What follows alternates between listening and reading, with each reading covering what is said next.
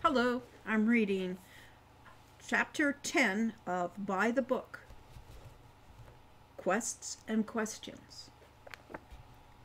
Just after dawn the next day, Hawk deliberated, banging open the guild hall door loudly to awaken Wolfgang.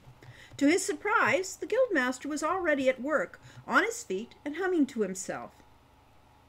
"Good morning," Hawk said tentatively, hearing how hoarse and tired his own voice sounded.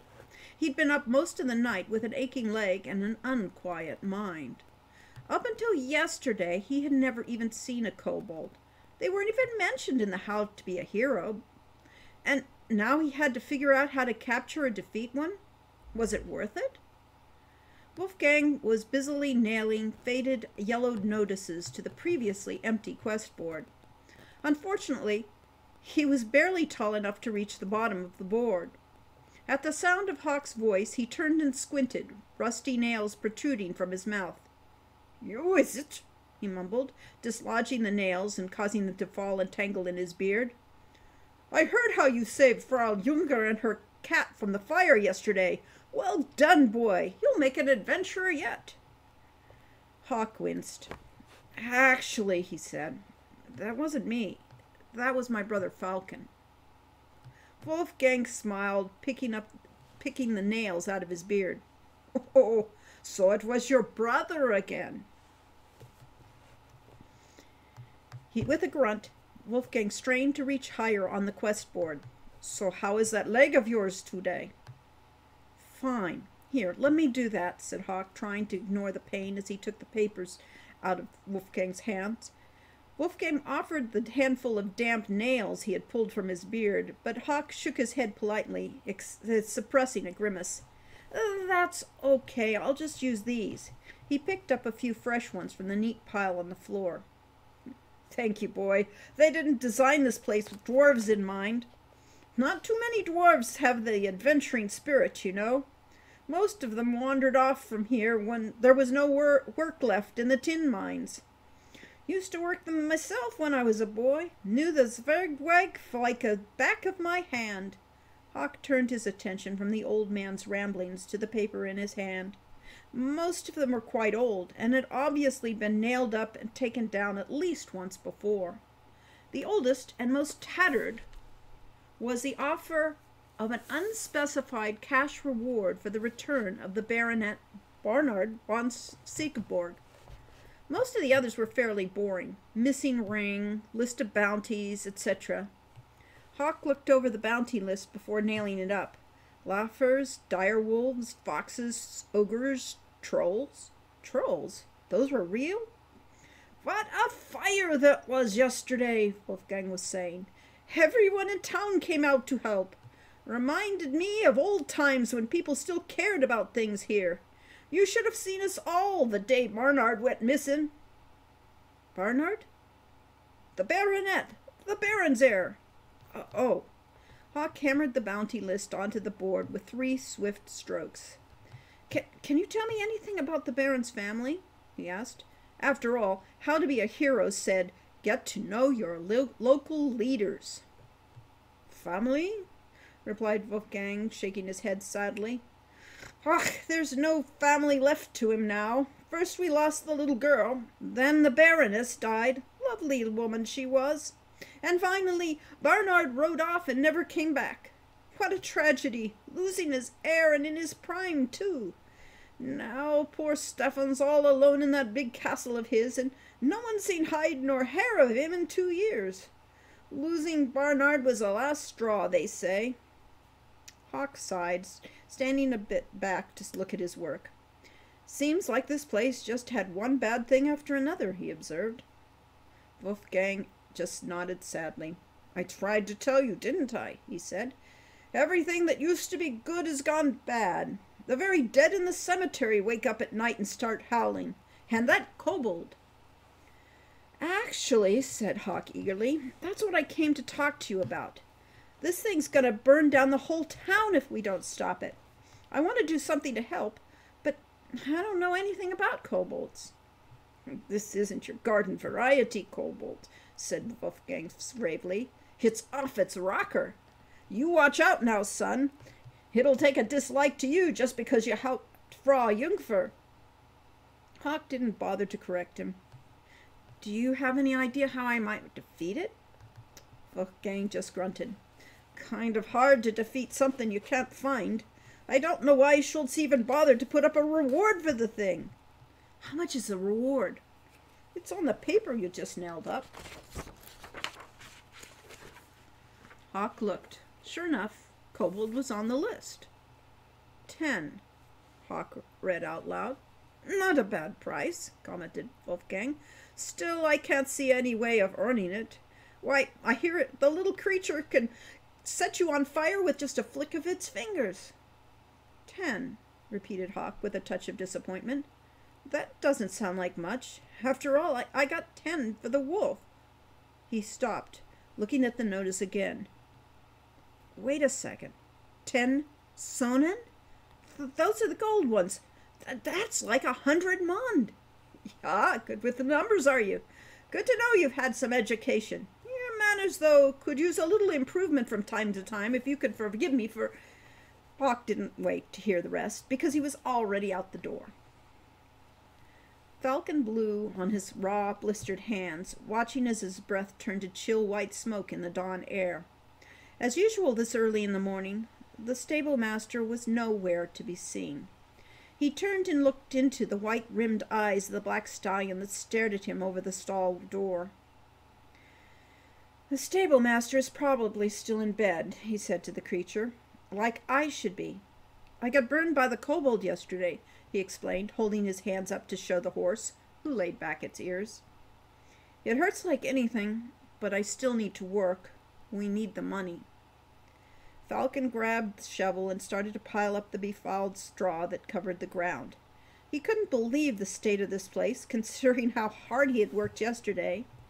From the level of cleanliness the stable master expected, Falcon would have thought that he ate dinner here on the straw. Well, said he thought with a grin, if he did, at least there would be no one around to complain about his table manners. Trying to focus on the money he would earn for Hawk, Falcon shoveled, sweated, and otherwise made himself miserable for what seemed like 2 days. Finally, there was only one stall left to clean, the one with Falcon's least favorite horse. All the other horses were happy to be let out of their stalls to run around the paddock. The black stallion, however, was nothing but trouble. "Okay, I'm going to let you out of your stall so you can go play, all right?" he said to the stallion as he approached it. It just snorted. "I'm going to clean out your stall, put in some nice fresh bedding, and put some oats in your food bin. I'm your friend, remember?" The horse laid its ears flat and glared at Falcon, showing the red-streaked whites of its eyes. "Now, I'm going to reach over and unlatch your stall. Gently, gently. Don't bite. Don't bite! Snap!" Falcon jumped back as the horse's large teeth met loudly in midair right where the hand had been. The horse whinnied loudly, stomping and thrashing its tail. "Hey, watch it!" the stable master bellowed from the barn door. "Thanks for the warning," Falcon replied, turning to face his employer. "That's a very valuable animal, so don't hurt it," the stable master said, folding his arms disapprovingly. "Hurt him?" echoed Falcon in astonishment. "He nearly bit my arm off." The stable master grinned, showing the gaps between his brownish teeth. "That was the baronet's horse," he clarified. "It's very spirited." Falcon flexed his chilled fingers, grateful he still had them. "What's his name?" "Rowling." "How do you get Rowling out of his stall?" Falcon asked. "Like this." The stable master reached over with a rake to unlatch the horse's stall door. "Watch out!" he shouted. Rowling bolted forward, and Falcon ducked to the void, being trampled. The stallion snorted at him, then trotted out to the paddock.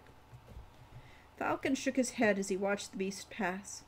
He liked most animals, but he wasn't making an exception. As Rowling flickered his tail at Falcon, Falcon noticed the long paralleled scars that marred the glossy black flanks. Falcon remembered that Wolfgang had said, "How did Rowling get hurt?" he asked, pointing. The stable master scratched at his uneven chin, an uneasy expression coming over his face. "Barnard went out riding one day," he said a bit tensely. "Hell bent for trouble as usual. Rowling turned without him. Clawed up and bleeding bad. Wouldn't let nobody near him. Nearly died, the dumb animal." "So do you think Barnard was killed by a monster?" The stable master grimaced. "Baron don't allow us to say that. Still has a couple of servants keeping Barnard's room all night, just like he was just a couple of years late for supper." Falcon regarded the stable master for a moment. He had the odd feeling the man was holding something back. "There's something else, isn't there?" Falcon said quietly. The stable master paused in mid-scratch. "Huh?" Falcon considered for a moment. He didn't want to risk offending his employer, but his instincts were telling him to press further. "You remember something else," he said gently. "Something you didn't tell the Baron." The stable master just looked at him in astonishment, and Falcon knew instantly that his instincts had been right. Slowly the stable master began scratching at his beard stubble again. "I sort of wanted to tell him, you know, in case it meant something." "Why didn't you?"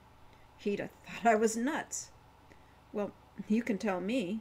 It doesn't matter what I think." "That's true enough," said the stable master. "All right, you tell me if this makes any sense. When Barnard came to saddle up Rowling that day, I was out back tending the fence. But I heard him talking, and I looked up, and damned if he weren't talking to a rain barrel." Falcon tried not to look too puzzled. A rain barrel? "Yeah, he was saying something about going somewhere to end the curse on the valley." "Sounds very heroic," Falcon observed. "But a rain barrel? That's just nuts. And the really crazy thing is, I could almost swear I heard it talk back." "What did it say?" The stable master looked at Falcon as though he had sprouted horns. "Well, of course it didn't say anything. I was just hearing things." "And what did you hear?" Just a voice. No words, at least." Here the stable master began to look very uncomfortable. "Not then." "Later, though?" "Well, that night after it got dark, I went to check on Rowling, who was doing pretty bad. I was passing by that same barrel on the way out, and I heard a voice. The same voice." "What did it say?" "It said..." The stable master looked sideways at Falcon as if trying to gauge whether or not he was being mocked. "It said, 'Revenge.'" Falcon felt a strange shiver. "Did you look to see if anyone was there?" "Are you kidding? I got the hell out of there. I avoided that barrel for weeks after that." "What do you think it was?" The stable master, clearly disturbed by the memory, shot Falcon a look of irritation. "Who cares anyway? Just get back to work." Falcon sighed with resignation. He was surprised that the stable master had told him even as much as he had. Entering the now empty stall, Falcon brushed off the saddle blanket that was draped over the stall barrier. The initials BVS were ornately embroidered upon the blue and violet cloth. Suddenly he thought he understood why Rowling was so ill-tempered. "He's pining for his master," Falcon observed aloud, touching the embroidery. "Barnard must have been a great man to earn such loyalty."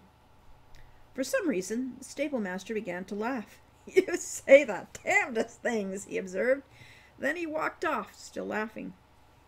What's so funny? Elkin said to the stable master's back. No response. He shrugged, then picked up his shovel and went back to work.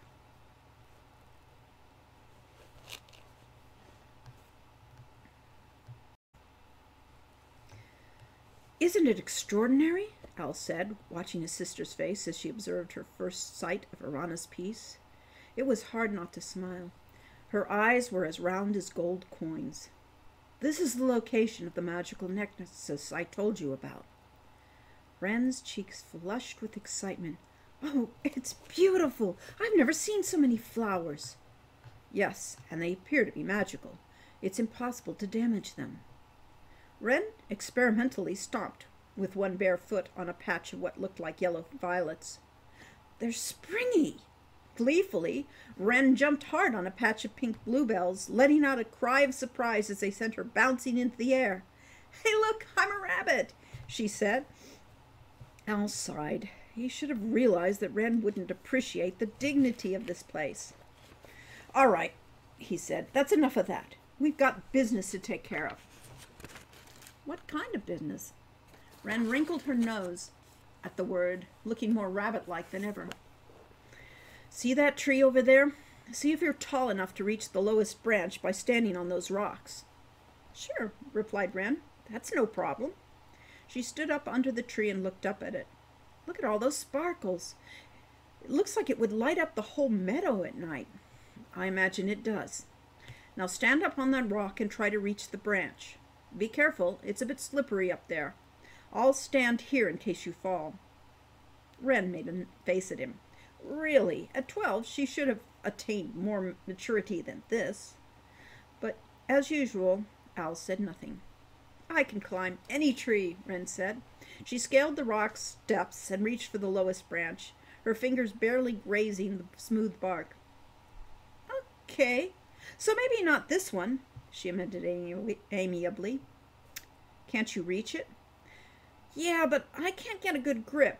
Hey, if you just want a piece of fruit, I can throw a rock and knock one down. I've always managed to get apples that way. Al winced. No, that might damage it. Wren thought for a moment, tapping her fingertips against her lips. I know, she said. We could do it piggyback, the way Hawk used to do to me when I was little. Hawk's a bit stronger than I am, Al said, wincing at his own understatement. Besides, these days, you're as tall as a grown woman. But I'm really light, Wren insisted. Al pondered, but he couldn't think of another option. All right, just be quick about it. Al joined her on top of the rock. There was barely enough room for the two of them on that smooth, flat surface. Bend down, she said. Al did so, half expecting both of them to go careening into the stream. But to his surprise, Wren climbed up on his back lightly and easily, compensating the moment he started to lose his balance. She wrapped both hands around the low branch and swung herself up into it. Without Wren's stabilizing influence, Al slipped sideways. Frantically, he windmilled his arms to regain his balance, but to no avail. He fell and landed on his side among the white flowers that bloomed in the shade of the tree. The blossoms were thick and fragrant, absorbing his weight like a down mattress. What color fruit do you want me to get? Came Wren's voice from above. Al sighed with relief. She must not have seen this fall, given the fact she wasn't tumbling out of the tree with laughter. Any one will do, said Al, sitting up. Just hurry. If we're going to get back to Alpendorf, we need to get started before noon. While Wren rustled the branches overhead, Al arranged his legs more comfortably beneath him and gazed around at the meadow. It was an amazing expanse of blooms. Al let his eyes drift over the soft colors, admiring the way they blended together like intricate harmonies of a song. There was something about Arana's piece that confused the senses, made him almost believe he could see scents and hear colors.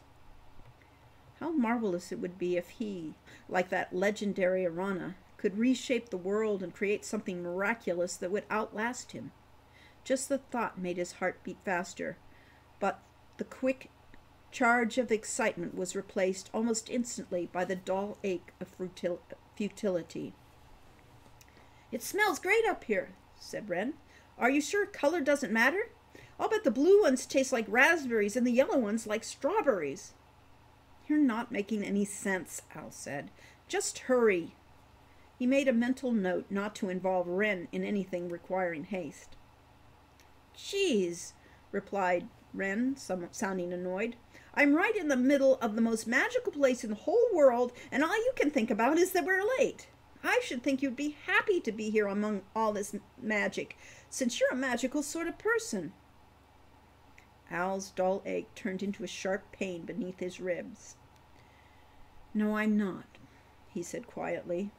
"Zara told me that I didn't have any magical potential." "Well, then Zara must not know anything about magic, and even if she was right, you could still enjoy the magic here in the garden." "I have no way of sensing it," said Al stiffly. "Magic can't be tapped by those without the potential." "Ha!" said Wren, still hidden by the branches of the tree. "You don't have to be magic to feel the nexus. I can feel the nexus." "You can?" Al suddenly felt as though he swallowed a large, cold rock. "Yeah, it's all tingly." Was this just Wren's imagination at work, or was it something else? Al shook his head to chase away the thought. Wren was only a child, an impulsive child at that, very unlikely to be harboring any magical powers. Or was it only jealousy clouding his judgment? If Wren really did have magical talent, it would be criminal for him to let his own disappointment and envy keep her in ignorance. "If you hurry," Al said, "we can have Zara test you for magic when we get back." "She's a fake," Wren said scornfully from the part of a tree quite far from where she'd climbed up. "She said you didn't have magic. Don't you dare believe her, Al. You've always loved magic."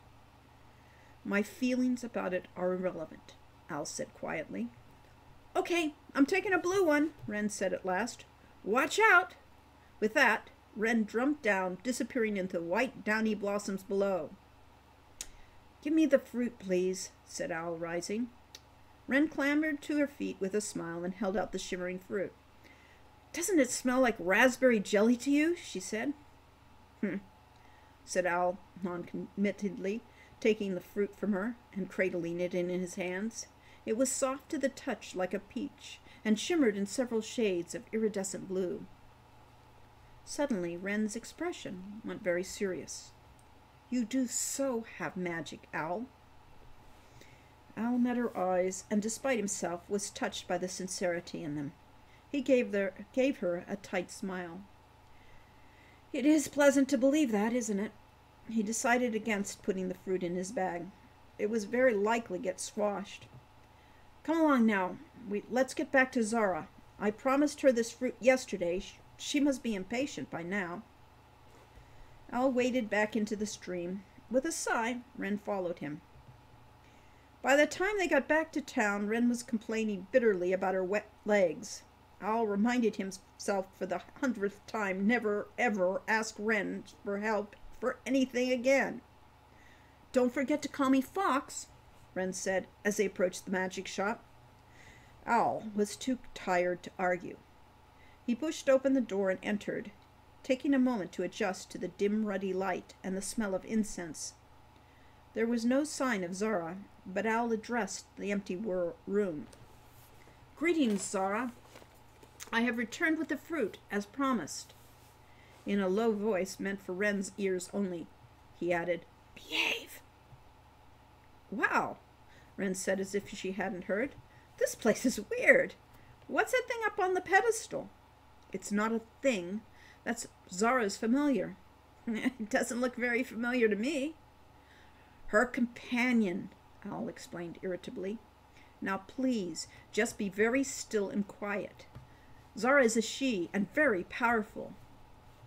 A cloud of red smoke exploded on the dais, and the room reverberated with thunder.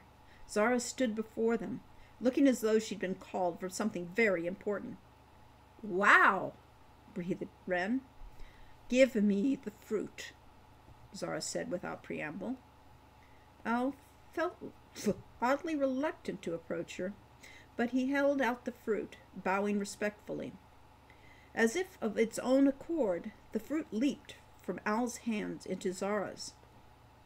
Wren's eyes goggled. Zara examined the fruit carefully. "Good," she said finally. "You may go now." "You said something about a reward?" Al reminded her as politely as he could. Her expression quickly soured, and she turned to Damiano. "What could the human possibly want in exchange for such a trivial task?" "Gold!" cried Wren. Al winced and replied quickly, "Perhaps you could test my brother Fox here for magic," he suggested. "He is very bright and would be an apt student." "I rather doubt the human's assessments," said Zara to her familiar, raising an eyebrow. "But it matters little to me. Once more, the rune of awe." She traced the awe rune in midair with one of her long, slender fingers. The fiery image exploded into Al's consciousness with the force of a hammer. He sank to his knees for a second time in 2 days, bewildered, overcome by revelation. The rune didn't mean awe. In some strange, arcane way, it was awe. Not the word, but the feeling, the very core of the sensation he had felt first at Arana's Peace. Only somehow it was distilled into an image that trapped its power to be harnessed directly. Words, Al suddenly realized, were a weak, shoddy form of communication. He looked up at Zara in shock, trembling with the power of raw, undiluted emotion. "What did you do to him?" said Wren in a panicky voice.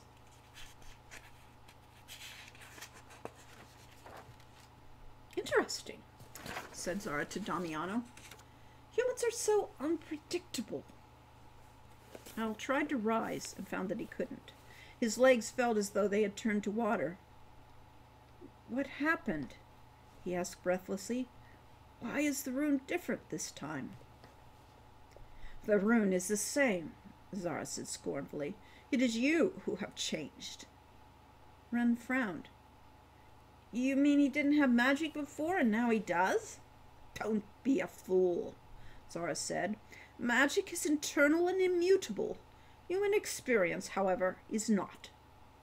One can be told the meaning of a rune, but it matters not if that person lacks the experience to understand its meaning." "Huh?" was Wren's eloquent response. "I think I understand," Al said, as the effects of the rune began to fade. "The first time I came here, I had never experienced awe, so the rune was meaningless. At Arana's Peace, though, I felt the emotion for the first time in my life." Zara just shifted her weight, looking bored. With Wren's help, Al got shakily to his feet. "So," he persisted, "does this mean I have magical talent?"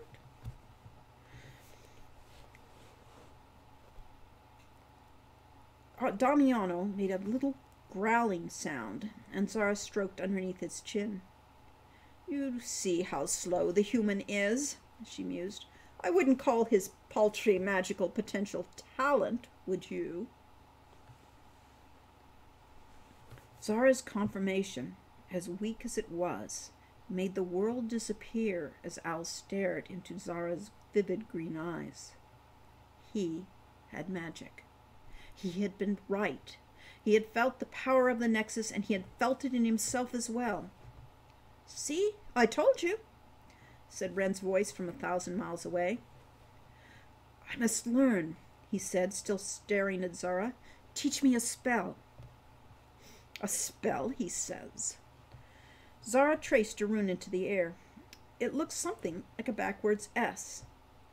Al felt a powerful resonance in his body as he suddenly gleaned from that tiny symbol the entire concept of spell.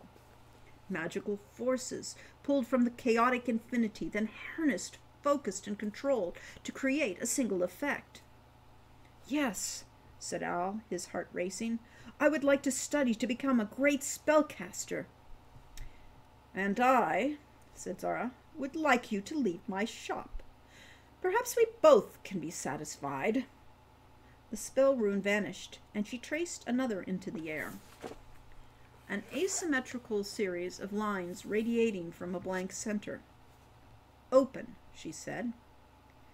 Al stared at the new rune, and drew from it its true meaning of open. Release, emptiness, clarity, unfolding, unlocking, a passage through. "Turn and look at the rune spell on the back of my door," said Zara. Al did as she asked. A strange symbol was carved into the wood. It looked for all the world like a mating of the two runes that Zara had just shown him. A sinuous curve surrounded by radiant lines. Open spell. He was already concentrating on the door when the revelation came to him. With a soft snick, the door unlatched and came open a fraction of an inch. He felt an accompanying surge within him, a faint but dizzying feeling of release. "Wow," said Ren. "Did you do that?" Al stood frozen in rapture, unable to speak. More than just the door to the magic shop had opened. Something flowed through him now, unchecked, like a swollen river breaking through a sheet of spring ice. "He did it indeed," said Zara. "And now that the door has opened, both of the humans shall leave." Al finally found his voice. "Zara!" He turned to ask 1,000 questions, but before he could finish, he found himself standing outside in the street. He raced back to the door to find it closed. There was no handle. He knocked loudly. The strange energy that had awakened in him was still moving within him, and the feeling made beads of sweat break out on his brow. "Zara, please let me in. I have more questions." There was a silence from within the magic shop. Al pounded his door hard, feeling the sharp sting of wood against his knuckles. I don't think she's going to let us back in," said Ren, her voice small and strange. Al turned to her and only dimly noticed that her brows were drawn together in concern. "She has to!" he snapped at her. "I can't stop now. I have to learn more. Can't you see that?" Ren's eyes widened. Can't you just open it the way you did from inside?" Al stopped, staring at her for a moment. He felt his panic slowly dissolve, replaced by dull embarrassment. Turning back to the door, he focused on it. He tried to visualize the rune spell he had seen from the inside. It was a fairly simple design. He called in his memory to duplicate the exact placement of each of the radiant lines and the exact shape of the serpentine figure in the center. He tried to burn that image into the door with his eyes. After a moment's concentration, he felt a small portion of the energy inside him focus and release. The door unlocked and swung open a couple of inches. Al started toward it, but Zara suddenly flung the door the rest of the way open, blocking his path. She did not look pleased. "I have no time for humans," she snapped, her green eyes flashing. "Perhaps the Archmage Erasmus will see fit to trifle with you. You'll find him at the top of Zauberberg, which even a fool can see from anywhere in the valley. Now be gone." Before Al could reply or question her further, she slammed the door hard. Then the door disappeared entirely, leaving only a smooth, blue plastered wall. "Erasmus," Al murmured to himself.